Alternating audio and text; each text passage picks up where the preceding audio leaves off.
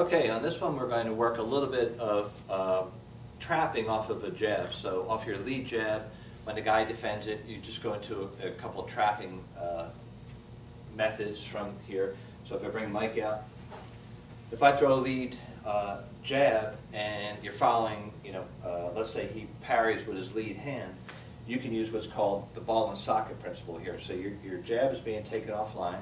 You just come around from here, and then you can obviously go into more trapping, or jik chung choi, or elbows, or knees, or headbutts, or boxing methods, or kicking, whatever it is. So you're going one, you continue your pressure forward, and leaving a gap so you can see it, and then press it as you go in, and whatever hits you're going to go from there.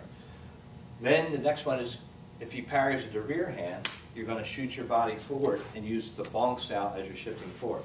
So this one's a little tricky because you have to move the body behind your jab. If you go like this, snap the jab and your body's back here, you have to move the body forward to get into that position. So as you're retracting, it's like your body's going into it. So as you're moving, your arm would retract off the jab. So if you're jabbing, your arm's going to retract. But in this case, as it's retracting, the body's moving forward, so you still have the pressure here with the hinge principle of bonks out, and then coming back into the strikes. So when you're doing this, move a little bit. So somebody's going to say out there, because it's YouTube, if he parries with the lead hand, can't you just punch him here? Yeah, sure.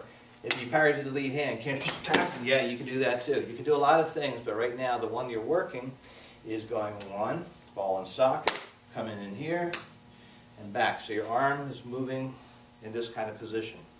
So it's moving in the first one. It's circling around, so you keep in cohesion.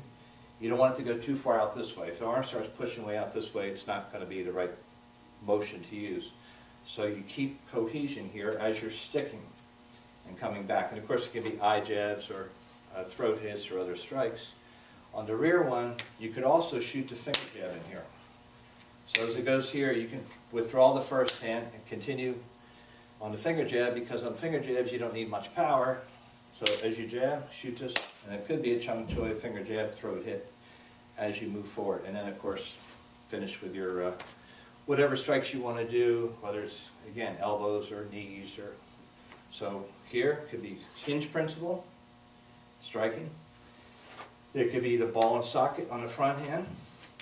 Sorry, moving this way and coming in. Okay, so that's a little bit off the lead jab, keeping and going into trapping, keeping the cohesion.